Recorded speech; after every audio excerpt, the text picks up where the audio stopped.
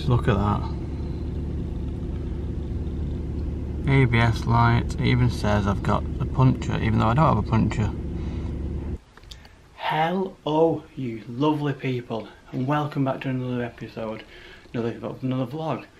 I got up, got dressed. As you can see, I'm full of, it's a bit dirty, bit of stuff, because I just basically went in the back of my car, drove to BMW dealership, then got my bike out of the car, handed the keys in, because the BMW was going for a callback, or recalls the car, and apparently something to do with the AC unit, I don't know. Told them I'd like them to check something out. Could have cost about 100 and something quid to plug my car in to figure exactly what's wrong with it. I was like, nah, scratch that. So I don't know what's going on with it. Maybe they'll be nice and be like, they've got to plug it in here to diagnose something. They'll see there's some faults with it. Who knows, we'll find out. Apparently the key doesn't say it's got faults, they said. But hopefully they'll turn it over and they'll see ABS and flat tyre, even though there is no flat tyre, because I pumped the tyres up. I checked them. So there is definitely an electrical fault within the car. I don't know what it's all about. We'll soon see. I dropped it off, rid all the way towpath back home to track it on my my Garmin Forerunner 45 smartwatch, and I tracked it also on Strava, on the Strava app on my iPhone. There it is. And also at the end, my clothing brand and my gimmick, Let's Get It. You can see there, so it's a bit dirty. But you know, when I ride, if you get dirty, you get dirty. It can be washed, not bothered. It needs washing anyway, so I just did that.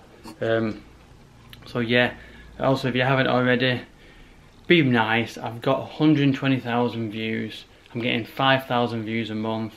I've got 240 subscribers. 90% of you lot aren't subscribed to me. It costs nothing to subscribe, just subscribe. Thanks to God again. Yeah, let's get it. Let's go. Let's look at that. ABS light, it even says I've got a puncture, even though I don't have a puncture. Basically my car has got a electrical problems, because sometimes the door says it's open when it's not, and it says it's got ABS. So right now I'm taking it to BMW, because it's been asked for a recall, basically. So I'm taking it to there, to BMW. I'm cycling back on the towpath, see if I can do 6-7 miles in half an hour. Let's see if I can do that. See if BMW can actually try and find out what's actually wrong with the car, because it's obviously got oil problems as well, which I don't know how it's got oil problems, because I've had to change both oil sensors. It's just doing my nothing. So yeah, this is not going to be a great one. I mean, hopefully that's why I can't sell the damn car. So if it's a cheap fix, I might keep the car. If it's not, then it might be we buying a car deal, giving it away to there or to motorway, depending on how much it's going to cost to fix. So let's see what goes on, and yeah, I'll get back to you, because I get the car back tonight after it's been plugged in. I'll see what the verdict is. I know. I don't know if the video footage is clear or dark or whatever with this right now, but basically, what can I say? I've got the verdict back on my car, and it's great. And that is being sarcastic, to be honest. So what's wrong with it? Apart from I've cleaned it beautifully in here, and I'll show you that tomorrow in the light. But what's actually wrong with it? Well, like I said, the ABS light is on. They couldn't do a proper diagnosis, but I feel they have found out that even though I've had both oil sensors changed, there's an oil leak somewhere underneath. The exhaust is blowing, but which I already knew about that, to be honest. What else is wrong with it? Well, obviously BMW costs are always way higher than most people. My car's worth about 2.5 2.8, and they said the work will cost about 2.4, so it's not really worth fixing at BMW. But I am going to send it to the place I normally go to, or ask them to quote up, say, is it worth it? Because apparently there's 4 drive shafts on this car, and they said they all need replacing, but it didn't come from MOT 2 months ago.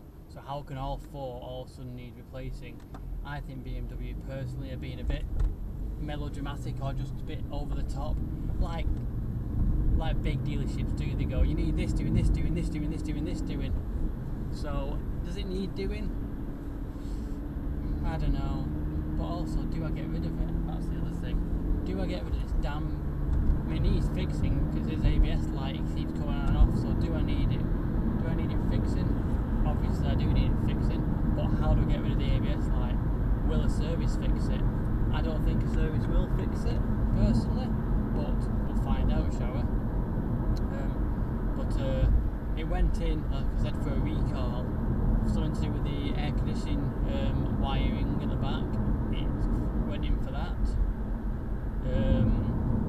and that's what changed. It's like I said, they've complimentary did a nice clean inside and out, which is lovely. I appreciate that. But now it's a case of, do I fix the damn thing, or just give it to We Buy a Car or Motorway and say, it's got this, take $2 grand for it, cut my losses. If I don't know, what do I do? But what car do I get in place of this car?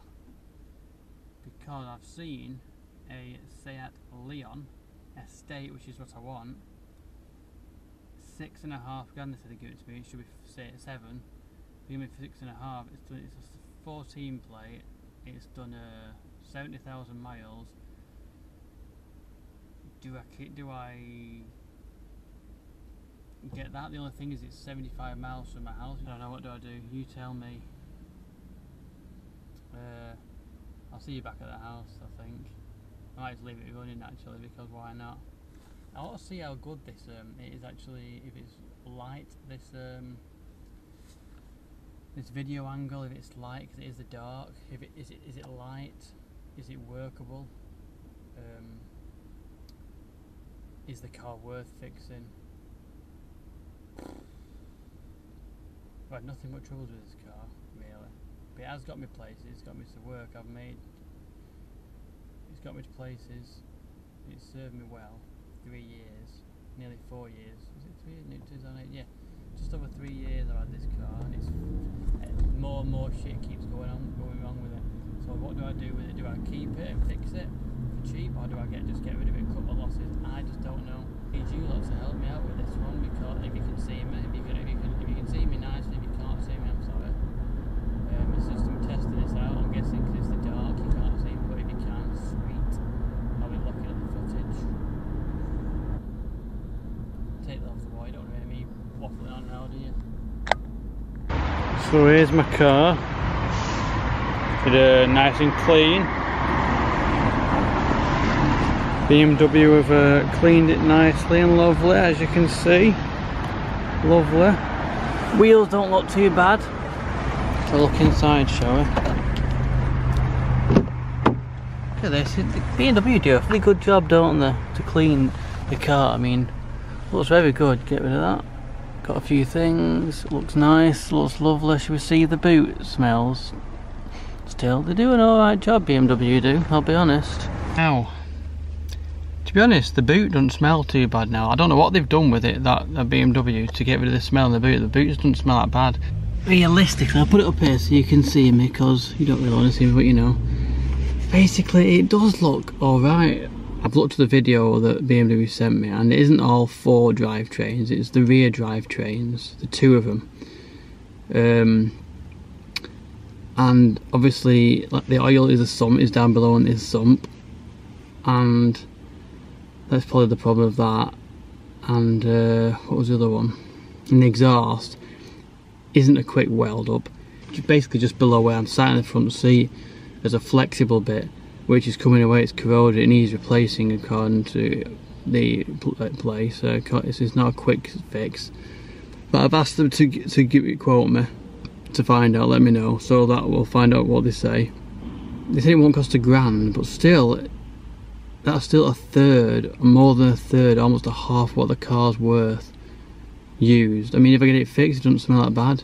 I could maybe get 3.5 for it, because the used market is going up. I've been looking actually at Ford Focuses, maybe not estate ones, because every estate car, see, or 98% of them are diesel. I don't want a diesel.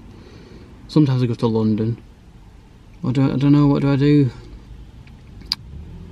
I'll get you.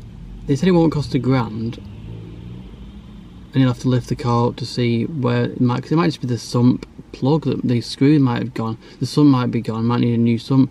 That could be a couple of £100, so it could amount to £1,000. Who knows? We're going to find out.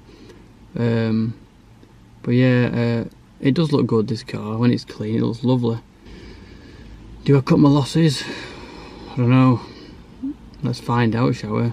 Should I just get rid of the thing and another car, new adventures, less negativity about my cars and more happiness about my cars? Cause I don't like to be negative, but it seems most videos about this, about my car, have been negative. I don't like it. I want to be happy with what I drive. I'm happy with my motorbike and other stuff, so why am I not happy about my car? I need to be really happy with what I'm driving. So yeah, I want to be happy because life's good. Well, this car's a burden. Do I get rid of it? What do you think? Let me know in the comments below. But effectively, this video is basically over. Thanks again for watching. As I said, don't forget to subscribe down there. Yeah, see you soon.